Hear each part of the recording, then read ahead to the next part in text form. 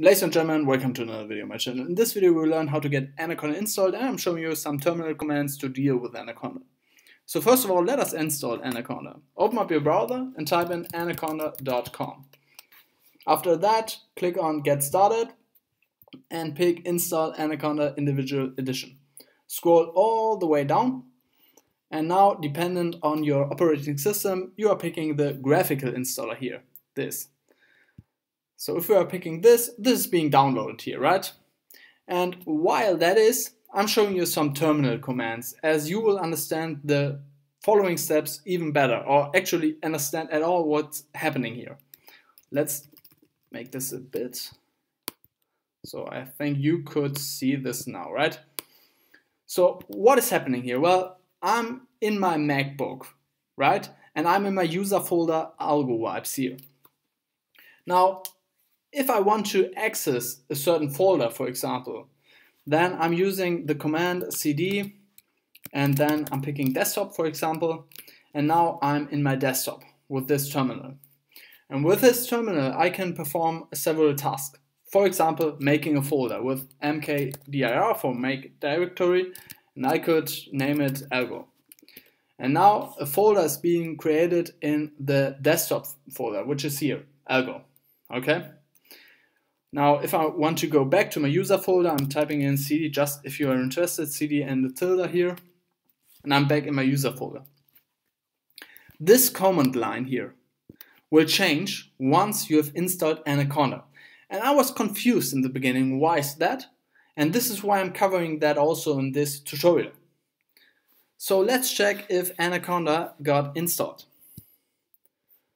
And we got like 9 seconds. So I could tell you a story of my life, but I'm just filling this with some BS talk here. So this is installed now. So this is not installed, this is downloaded now. So let's install that.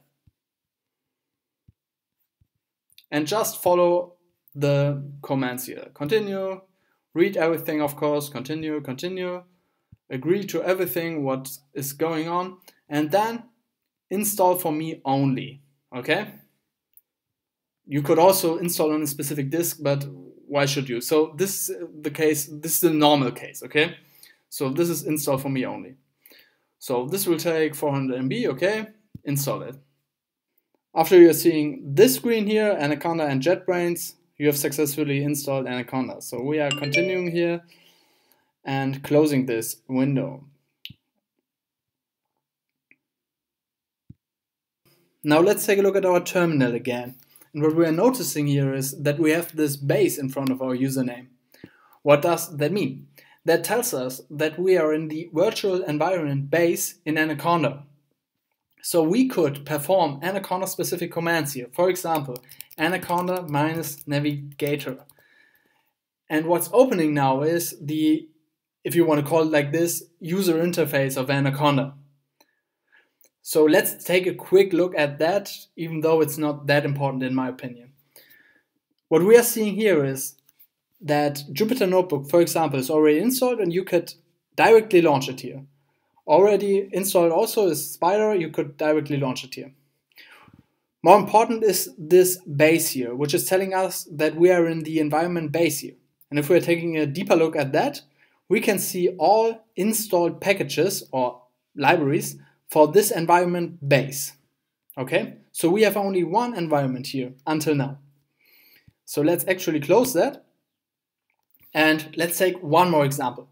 We could also directly open up specific IDEs, such as Jupyter Notebooks, by just typing in Jupyter Notebook here.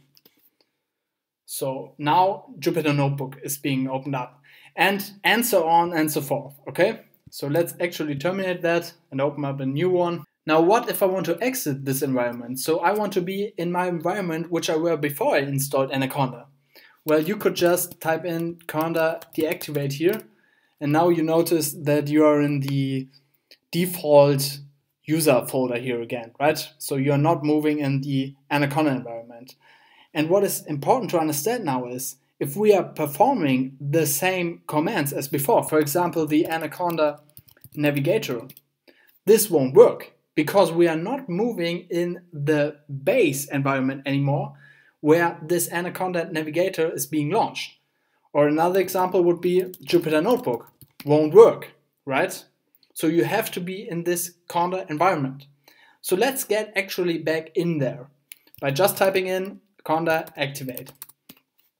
And now we are back in the base environment of Anaconda. Now let's take a look at creating new environments. First question is, why should we create new environments? Well, one answer is that you want to work with other Python versions, for example. So right now we are working with Python 3 point something. But I want to create a virtual environment with Python 2 point, let's say 7. So let's do that. Let's create a new environment by typing in conda create -n, and let's name this environment. Let's just name it algo Python 2. And then you have to specify Python equals 2, and let's take 2.7 here. And if we're executing that, some stuff is done, and you have to proceed here. And you see that some new packages are being installed. And after some seconds, you are getting this confirmation here that the new environment has been created. How can we activate this new environment? By just typing in, as we see here, conda activate, and let's activate algo Python 2. What's important to understand now is that this environment is empty or nearly empty. We can, by the way, check that by typing in conda list, and we're getting an overview of the installed packages for this specific environment. And we're just seeing stuff like SQLite here or Python and stuff like that. So if you type in Jupyter Notebook now, of course, this will not work because Jupyter Notebook is not installed in this environment. You have to install the packages in this environment now by typing in conda install and then the package name. Okay? So last thing, to get an overview of all your environments, if you created some, if you need that, you are typing in conda info and then amps. And now we see that we have the base environment where we have many packets installed by default by Anaconda. And we have this new created environment, algo Python 2, where Python 2 is installed. By the way, this star is telling you in which environment you are moving. By the way, this one does that too. So let's do a quick switch in the end. So let's activate base again. And let's perform this command again, conda info amps. And as you see now, the star is at base here, right? Yeah, and that's pretty much it for the beginning for basic commands in Anaconda. I hope this was helpful. I hope this gave you a nice overview of what you can do. I will link some additional commands in the video description. If this video was helpful for you, please subscribe to this channel. And if you have problems, please drop me a comment. I'm really happy to help out. I thank you very much for watching, and I'm looking forward to seeing the upcoming videos. See you next time. Bye bye.